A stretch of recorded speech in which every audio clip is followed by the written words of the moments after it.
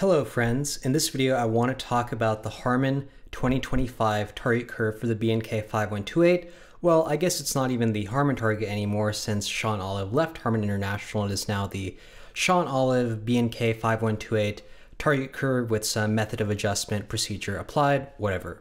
So the paper is titled Determining the Preferred In-Ear Headphone Target Response Using a Method of Adjustment, and it is using the BNK 5128 diffuse field at a related transfer function measured by Oratory 1990 as a baseline, and it's letting users adjust the gain of 3 different filters: a low shell filter centered at a very high frequency, then an ear gain peaking filter, and a high shell filter. Frequency is 164 hertz. That's pretty high, but the Q factor is extremely low.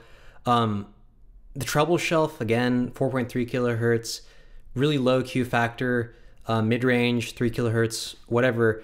I mean, you know, you can do all these method of adjustment studies, but if you're not even setting the filters at the correct locations, you're not going to get that good of a target curve out of it. And I mean, that was one of the pitfalls of the original PEC-DB experiment, which was addressed in the newest listening test, which derived the PEC-DB hi-fi target. But let's just continue here. So, okay, we have the target curve in thick dashed gray, which is the average of the 36 listener preference. If we go to Crinical's tool, we can see he has the target curve on his 5128 IEM rig. And if you go to squig.link, he has the Harman method of adjustment 2025 target curve. And if you want to find out how this target curve was derived, it's given with some information saying that, oh, the 5128 is a 2-pronged effort that aims to make measurements between squig sites more comparable, yada yada.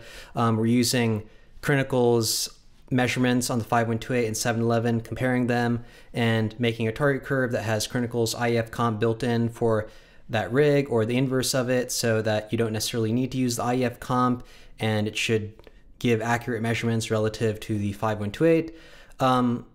You know, how accurate this is really questionable, but since we're using Super Review's graphs as the highest priority in our measurement database, we might as well use his Harman 2025 delta target. It's not even officially branded by Harman, so I'm not really sure why they're calling it that, but that's what we are calling it in the shootout because it is a popular squig target right now.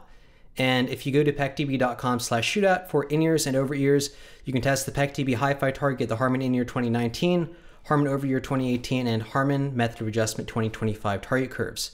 So yeah, go take the test, find out what you like. This is just a quick video trying to get people to take this test to see if the Harman method of adjustment 2025 delta target is any good.